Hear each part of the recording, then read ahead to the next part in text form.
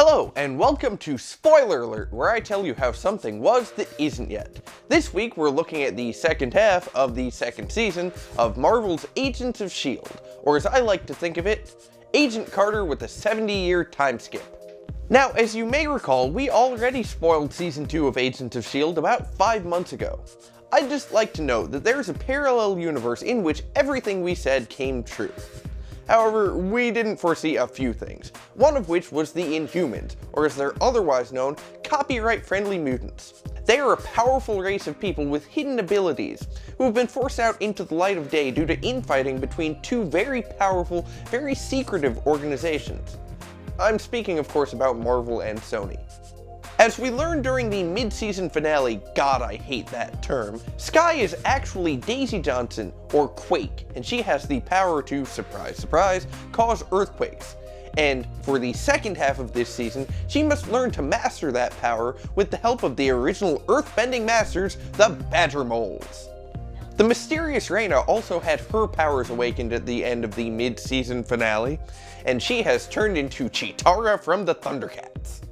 But that doesn't mean everyone got a power-up. I mean, Coulson got dosed with similar stuff to what Skye had, and he didn't get powers, he just got a healthy dose of the crazies. Thankfully, that's all been cleared up by now, but it doesn't stop him from curling up in his Captain America onesie at night, wishing for the superpowers he was never given. Ward is also still around and still lusting after Skye, because evidently he can't take a bullet-shaped hint. He's on the run with a woman who has Melinda May's face plastered onto her own and can't get it off. Ward sleeps with her out of sheer habit.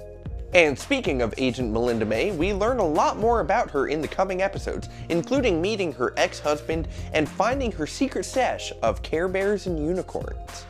Bobby Morse and Lance Hunter are also back together, and still fighting.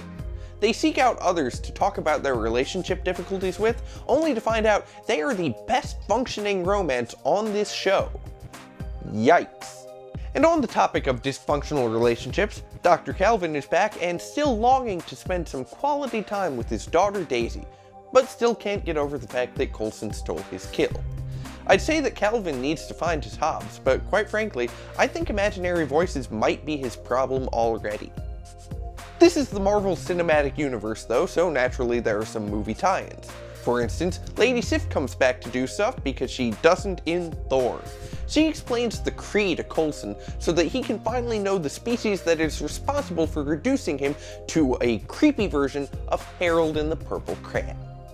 But perhaps most important is an episode in which the Agents of S.H.I.E.L.D. must break into Stark Tower. You see, Tony is working on artificial intelligence and they wanted to reprogram them. Funny thing is, Fitz may have accidentally mistaken that data disk they were going to use with his favorite childhood DVD, which is how the Agents of S.H.I.E.L.D. accidentally exposed Ultron to Pinocchio.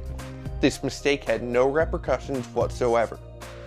There are no strings on me. And that's it for this week's Spoiler Alert.